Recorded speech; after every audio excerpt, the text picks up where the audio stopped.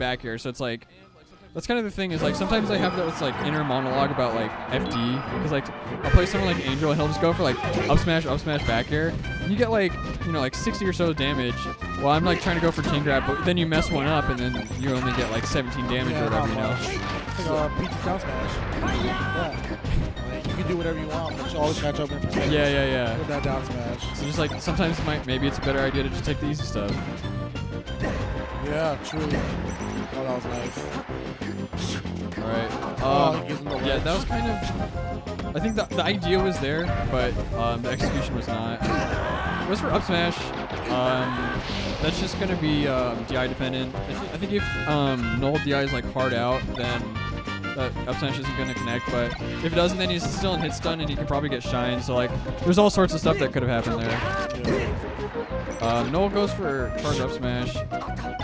Again, that's just like the not optimal stuff. If you went for like up throw up air,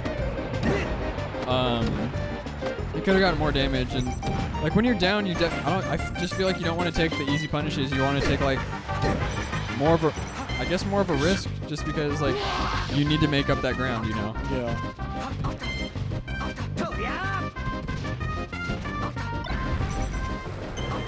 Okay, so he waited for the spot dodge, but his timing was just a little bit off. Pretty good edge running from Null, but not quite enough. Yeah, I mean, he covered like most options, but he didn't cover them all really well. He didn't cover them like very well, I guess I'm trying to say. Alright, wave shines all the way across the screen. I like that up tilt, or the down tilt, because it's like, it's a DI mix up, because like no one... Yeah, and it's essentially like it's kind of a weak launching kind of move. Like it can, if you just DI straight in, then Fox can just like get an easier follow up. It's like when she goes for like a, like what I was talking about last match, where you just go for the DI mix up and you forward tilt again, or you do like a weak move for that purpose.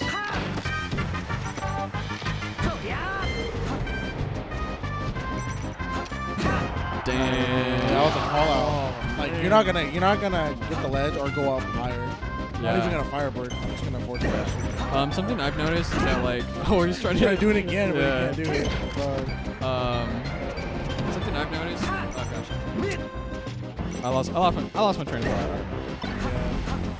Oh yeah, what I was gonna say is if you watch high level Fox videos, they don't go for side B that often, just because like what you can do with Firefox is you can adjust what option you're going. Like you can have a plan in your head of like, you can have a plan of what you want to do, but you can see like last second like that someone also realizes that you're gonna do that. So the beauty of like Firefox is that like, you can change your mind halfway through, you know. Whereas like with side B, you do have shortens which are nice, but if someone's just gonna decide to just cover all the side B options, then you're just kind of SOL. All right, and that's gonna be a 2-stock from TpFox. Super convincing. From the first game, it was like, what's up? Who is? The melee community in a nutshell. TpFox. Everyone in San Diego's watching. P9? Fucking funny. Who's that? Damn. Is he here? Of course he's here. That runs what? Harley. Yeah, talk to me about it later. All right.